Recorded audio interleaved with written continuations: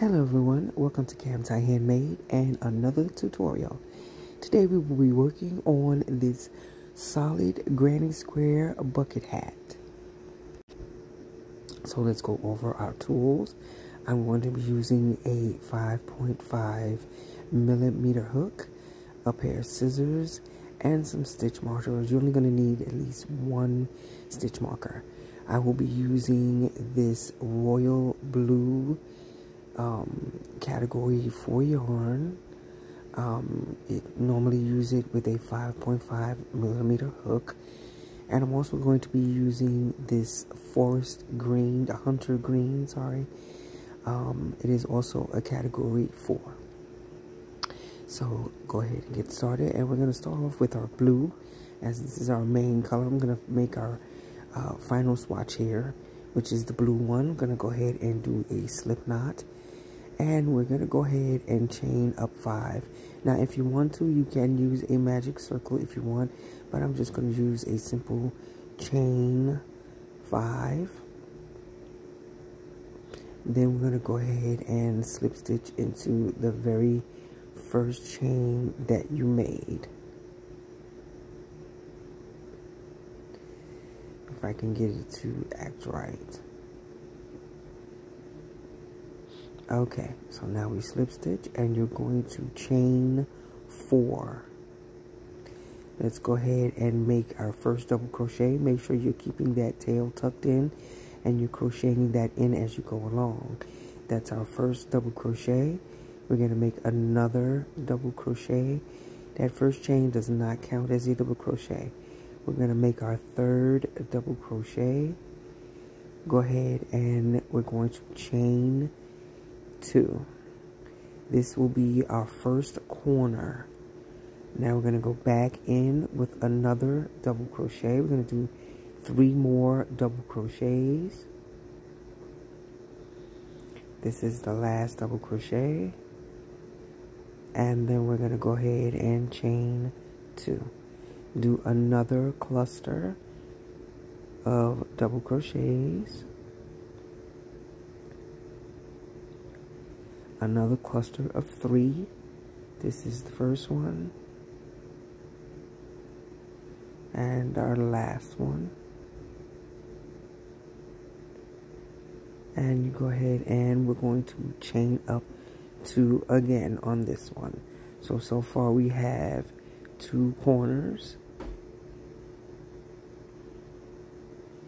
Add our last cluster of double crochets. 3 of them, and 3, and then now we're going to slip stitch into the third chain from that very first chain that you made. Now we're switching colors, so we're going to go ahead and switch into that green. As you can see, I did not snip off the blue. I kept the blue fastened on there. I did not cut it off. We're going to go ahead and move the blue out of the way and add our green. And just pull that yarn through there and go ahead and make a slip stitch and chain 3.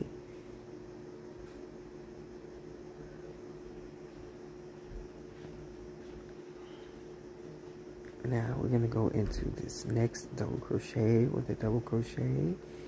In the next 2, we're going to double crochet 1 time in the next 2, and this last time in this third one. Now we're going to go ahead and go into our last corner. This is the first double crochet for that last corner. Here's the second one. We're going to go ahead and chain 2 and add 2 more to this cluster here.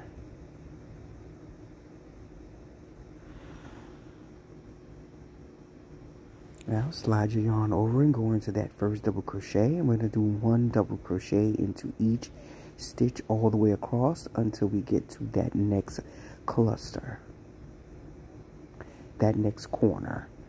So we're going into that corner now with our first double crochet.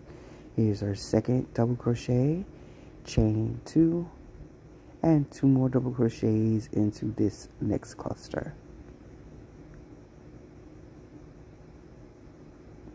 Continue on with 1 double crochet into each stitch across until you get to your next corner. 1 double crochet in each stitch across till you get to your next cluster. That's our final double crochet. We're going to go ahead and go into our last corner.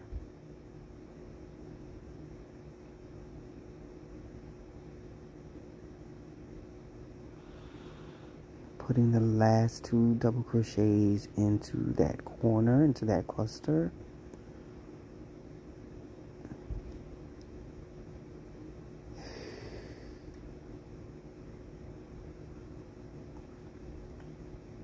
And continue on with a single crochet into with a double crochet, excuse me, into each across.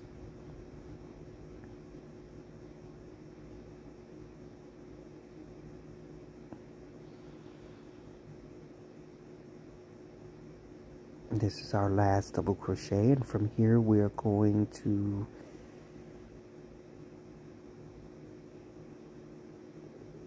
add another cluster. So this will be our final cluster for this section. Once we're done with this cluster, we're going to go ahead and slip stitch into that 3rd chain from the previous row. Now let's go ahead and slip stitch. As you can see, we have all corners. Now we're going to change our color to the blue yarn. As you can see, I do not snip off the yarn. It just makes it easier to grab it and continue on without having to do some extra work. And we'll snip these off when we're done. I'm going to go ahead and slip stitch with that blue into that 3rd chain from the previous chain. Make sure your yarn is good and tight. Everything comes together. Go ahead and chain 3 and go into that 1st double crochet and double crochet all the way across until you get to your first corner, your first cluster. If I'm going too fast, you can slow this down in the settings. I will be doing another tutorial for this granny square, for this solid granny square. We're going into that 1st cluster, that 1st corner with our 2 double crochets, chain 2, and add 2 more double crochets to that same corner, to that same cluster. Go ahead and double crochet all the way across, 1 double crochet all the way across until you get to your next corner.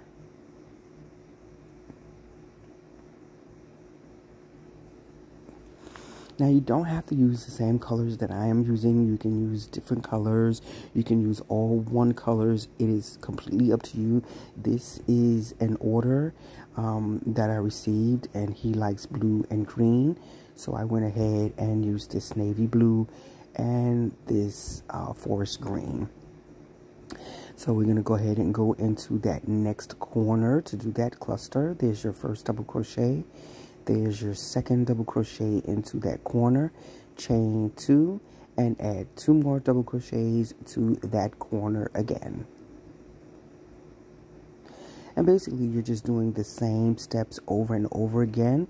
You do your 1 double crochets across until you get to your next cluster, your next corner, and then you add 2 double crochets to that corner, chain 2, and add another 2 double crochets, and just repeat this pattern until you have as many rows as you want. I'm only doing 4 rows of for the hat for each swatch because this person's head is not that big. So it only requires 4 rows for each swatch. Going ahead into that next corner with a double crochet, another double crochet, chain 2, and then add 2 more double crochets to this cluster.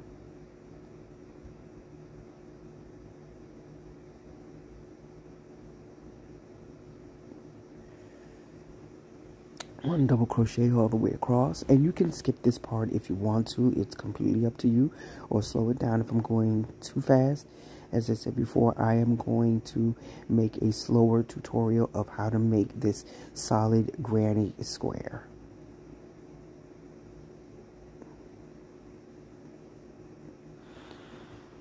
So I'm going to keep going around with this and continuing this pattern.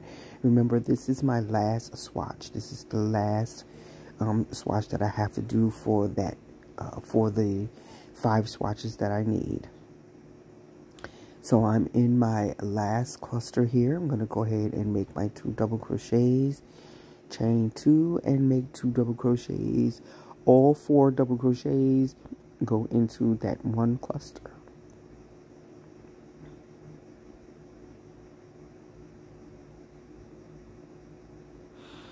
Now some one double crochet in the last 2 double crochets from the previous row, and go ahead and slip stitch into the 3rd chain from the previous row and chain 3.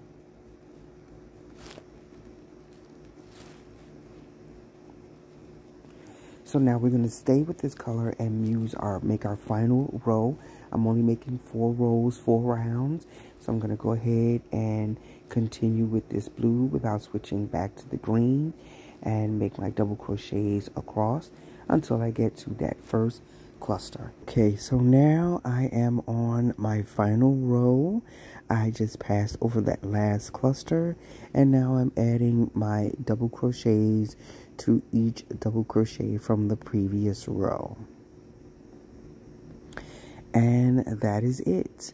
So we have our 4 rows of double crochets. Now I have my swatches laid out here in the order I want them to go. You want to have 3 in the middle, 1 at the top and 1 at the bottom, and we're going to start weaving these together.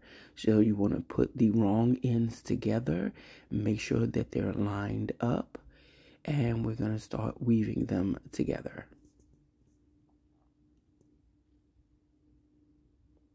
Make sure that you have both of the wrong sides together.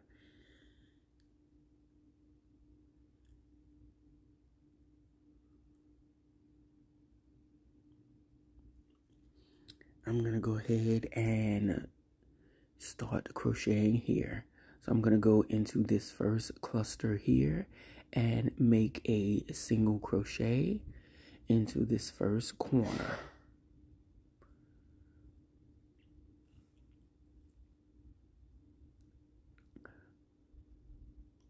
And make another one, another single crochet, 1 single crochet. That first one was a slip knot.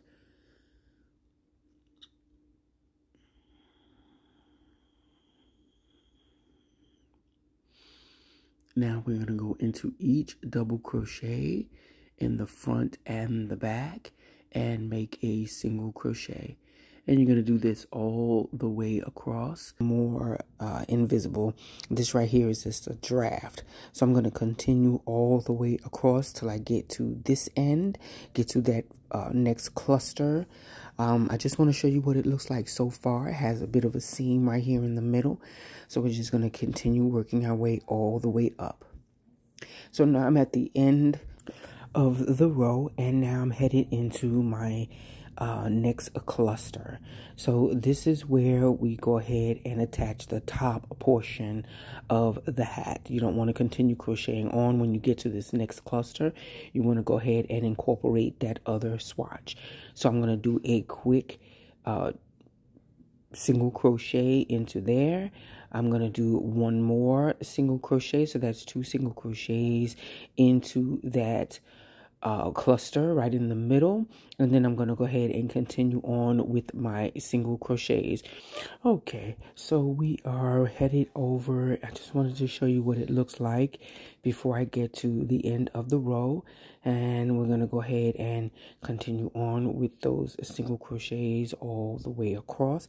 You're going to do this for each of your panels, so when you get to your next panel, when you get to your next swatch, you will go ahead, when you get to your next corner, excuse me, you will go ahead and incorporate the side panel. So right now we're working on the top portion of this hat, and then next we're going to work on the side panel of the hat. Panels connected, the side panel and the top panels, and now I'm going to go ahead and add the side panels to that, and it's the same process. You're just going to go into that corner, go ahead and make 2 single crochets incorporating that side panel, make 2 single crochets into that corner,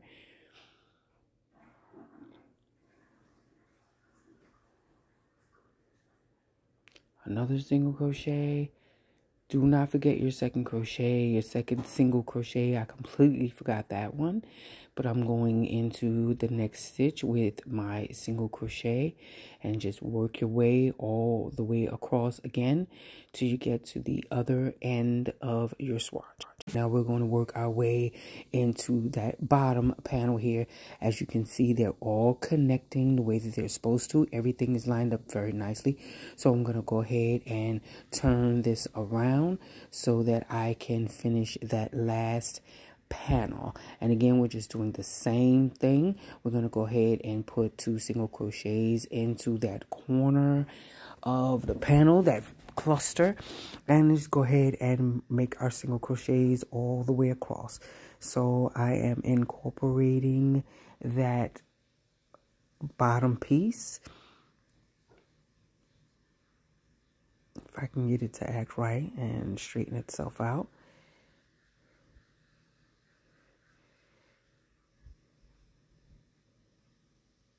Okay, so now I'm going into that corner piece with a single crochet.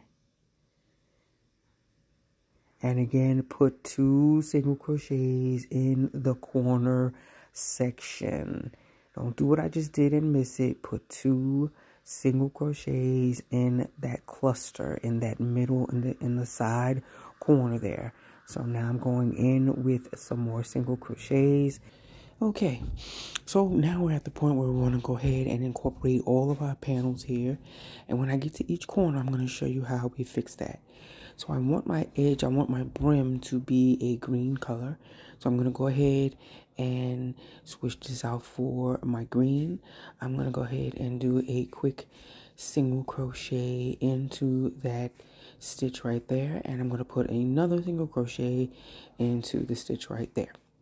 Into that corner stitch, that cluster. So all the way around, we're just going to do a simple single crochet all the way around into each stitch. And then when we get to the corner, I'll show you how to take care of this corner portion. So that will be incorporated in there without having such a big gap. So let's continue on from there. And when I come back, I will be at this stitch right before the end. Okay, so we're going to go ahead and do this last single crochet of this row, and I'm going to show you how to incorporate it into that cluster section of your hat so we can bring everything together. So the first thing we're going to do is we're going to go ahead and go into that very first stitch. When we joined our edges together, we're going to go into the very first stitch, and I'm actually wrong right here. This is not the correct stitch, but I'll figure it out eventually. But our goal is to go into that stitch that comes right after that single crochet, which is the cluster, that V cluster stitch that we have as we're making our granny stitch. So now I'm in the right pocket, and you can tell because it slips right through like it's supposed to. I'm just pulling a little tighter because my lead yarn got a little loose, and go ahead and make a single crochet. Then I'm going to go ahead and continue on and make my way into that very first crochet of that next panel, and just keep going around. As you go around, it's going to bring everything together. These single crochets are good to lining everything up. We're at the end, and I'm going to go ahead and slip stitch into this first stitch here and continue on. So now we're at the point where we want to go ahead and increase our stitches as we go along so that we can begin making the brim of the hat. Actually, this is not the increase.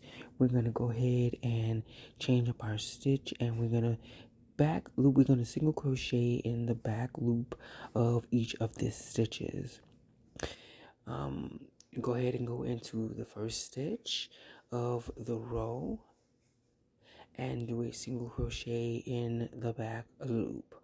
I do have a tutorial showing you how to single crochet in the back loop of your project, so I'm just showing you the front and the back of that single crochet loop from the previous row, and you're just going to simply go into that single crochet in the back loop and just make another single crochet. And this is the portion of our brim where after this we're going to begin to increase. We're at the end of another row. Let's continue on increasing. I'm going to go ahead and do that slip stitch into that section, into that first single crochet, yarn over, make a single crochet, slip stitch and chain one, and then go ahead and make a single crochet into that same stitch. Go all the way across. So that was 1, 2, 3. Oh, wait, let me fix that. That's 2, 3, 4, 5, 6, 7, and in your 8th stitch, we're going to put 2 single crochets into the same stitch. So we'll just continue that all the way around. We'll do single crochet into 7 stitches, and then in your 8th stitch, we'll go ahead and put 2 single crochets. This brim is completely your taste. It's all up to you and how far out you want it to go and how wide you want your brim to be. So the shorter the brim, the less increases you will do, or not an increase at all. So I'm going to go ahead and pull this yarn through here, and I want to thank you for watching this tutorial with me today and learning how to make a granny square bucket hat. I'm going to have another tutorial on how to make a granny square. It will be separate from this tutorial. But in the meantime, thank you so much for watching, and see you next time in the next video. Bye-bye.